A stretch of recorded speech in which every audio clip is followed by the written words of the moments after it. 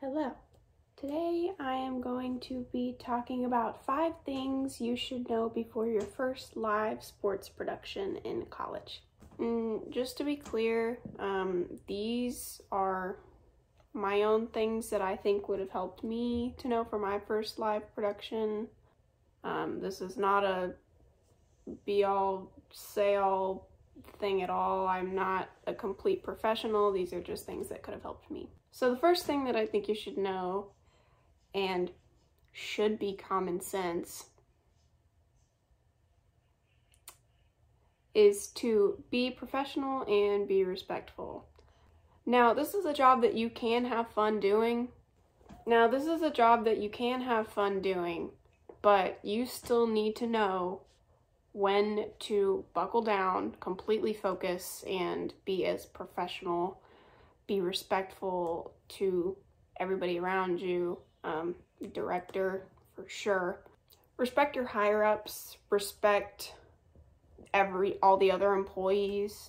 Just be generally professional.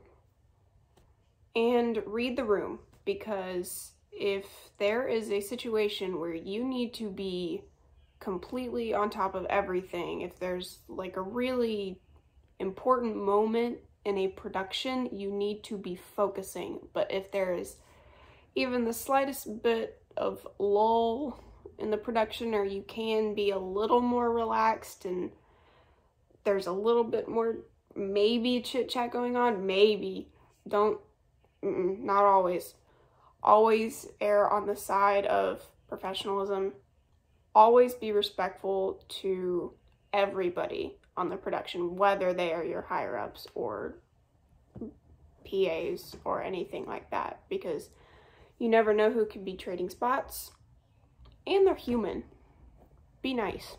The second thing that I have is to ask more questions than you think you need the answer to before you go live. I already took this to heart before I even started that job, but it's a really good thing to do. It saves you from a lot of mistakes and issues during the production itself. Ask every single thing you could possibly think of that you think you would need to know, and maybe even more, just so you know everything. What does this button do? What should I do if this happens? What does this thing do? What should I do in this situation? Everything that you can think of, you might need to know, and it is very hard to ask questions when you're in the moment, because everybody's busy, everybody's doing their own job, and you need to be kind of in your own job because everybody's doing everything else. So it's really important to have most of your set ground, and people make mistakes. They do. It happens.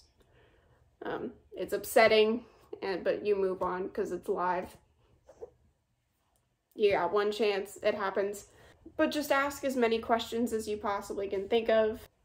All those questions might save you during the production itself. Number 3 is just a tip that I would give you before your first live sports production, is to just watch sports and watch all the games and pay attention to every single detail on there, because every single thing that you see on there is done by somebody. Every single graphic, every single replay, every single camera switch, the audio you hear, the commercials being played. There are people doing all of that. So if you watch the sports before your live production, you can pick out different things that you could be told to do depending on what you are doing on the production. It just helps a lot. You can know typical camera angles, you can know different graphics that could be used. So just watch at least one sports game of whatever you are going to be working before you go do that job, because it will help a lot in the long run, especially if you don't know sports as well. Coming from somebody that did not know sports very well at all when they came into this job, it helps, trust me. But if you do know the sports, you're good. But it does help a lot to pay attention to the details if you weren't already paying attention to the details when you were watching the sports. So number 4 I have is pay attention. Sports move fast. Now, paying attention, I'm talking about during the production itself. You've got to be on high alert. A lot of the sports move very fast. For playing graphics, you got to have the timing right. For replays, you got to do it really fast before the action starts happening again. Timing is really, really important to have a clean production. So paying attention. Don't be on your phone. Don't be on your phone. It's very unprofessional, as I said on number 1, but it blocks out your work. So you're not paying attention. You gotta pay attention, and it's very, very fast, quick-paced work. So you have to be always alert, awake, alert, alive, when you're doing this job. Number 5, last one is, it is a very high-stress, high-pressure job. Very much so. It is probably one of the most high-stress, high-pressure jobs you can do, because it is, you got one shot, and if you mess up, you just gotta move on.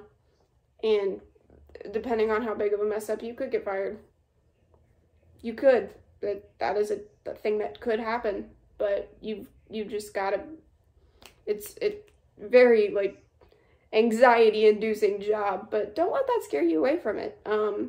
It is a lot of fun. It is very rewarding when you do really good. It can be pretty scary, especially for your first one. If you're thrown into it, if you've never done it before, it can be a little daunting. Because it's an important job. People are watching everything that you're doing, and everybody sees the mistakes that you make. It is a little scary, but it is a very fun job. It is very rewarding, especially when people actually do acknowledge your good work. I know production doesn't get a whole lot of recognition for what we do, but it's rewarding, and you know you did a good job when you did a good job. And I have a lot of fun, and I'm glad that I went into this field, and I hope that your first live sports production does not scare you away from the rest of the ones that you will do. So that's all I have to tell you right now. For your first live production, you're gonna be scared, but you're gonna be fine. It is going to be okay. You might make a mistake, you might not, but regardless, you go through it, and it's there. So yeah, you could leave some comments if you want on other things, to leave people other tips if you think I missed anything. I know I didn't get too technical. These are kind of just more personal things, I guess. I didn't talk too much about specific camera things or anything like that. I know a lot of the stuff that I said can be turned into other jobs and stuff, but it is important here. I will see you in my next video. I'm not good at talking to a camera. Bye-bye.